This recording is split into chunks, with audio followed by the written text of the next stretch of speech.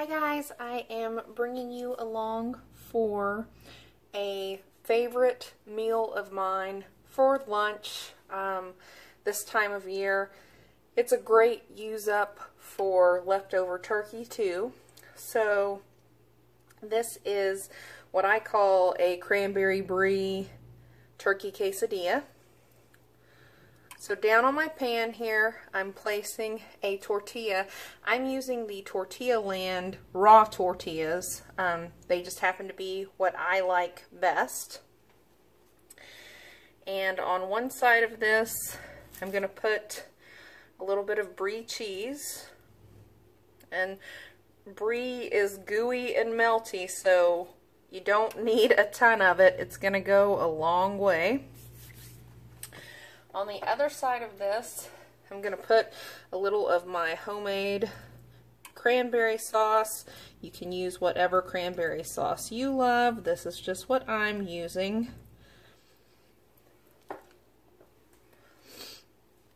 See all those whole cranberries in there? I love that.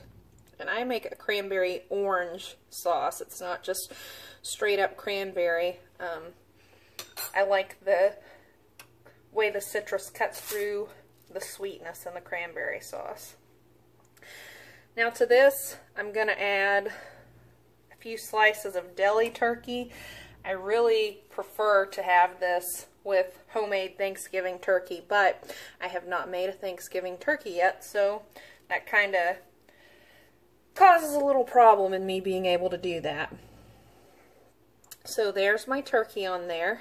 And I'm just going to let that sit for a few minutes and let the cranberry sauce and the brie start to melt.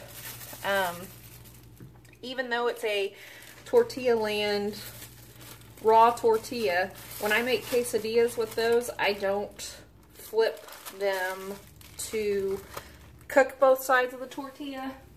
The tortilla is going to cook through. It just isn't going to be browned on the inside, and I'm fine with that because then all these ingredients kind of meld into the tortilla. So I'll bring you guys back in just a second when I go to fold this over. Okay guys, my tortilla is starting to brown.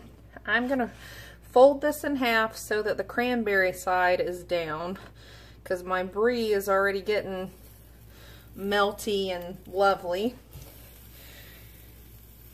and that sizzle is just from the turkey. And this isn't a quesadilla that I want to go in and squish, you know, because brie will definitely run out and make a little bit of a mess. I'm going to leave it on this side for just a minute, and then I'll flip it to the other side for just a minute. And this is just to make sure that the turkey gets good and warm through.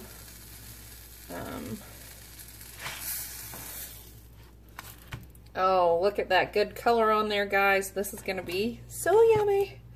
Like I said, this is one of my favorite meals this time of the year.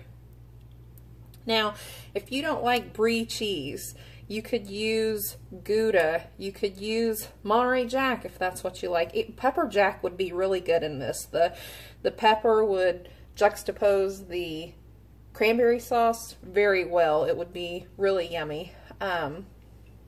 Or if you like blue cheese, you could use blue cheese for this as well. So now I'm going to go ahead and pull him on out of here. We'll set him over here. Let's see. Try to lift you guys up so you can see what's going on. I'm just going to cut it in half so you guys can see what we got going on.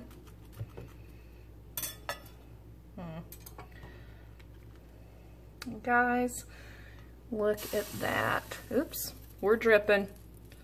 We got brie going everywhere. So we got cranberry sauce and turkey and brie. It couldn't be any better, guys.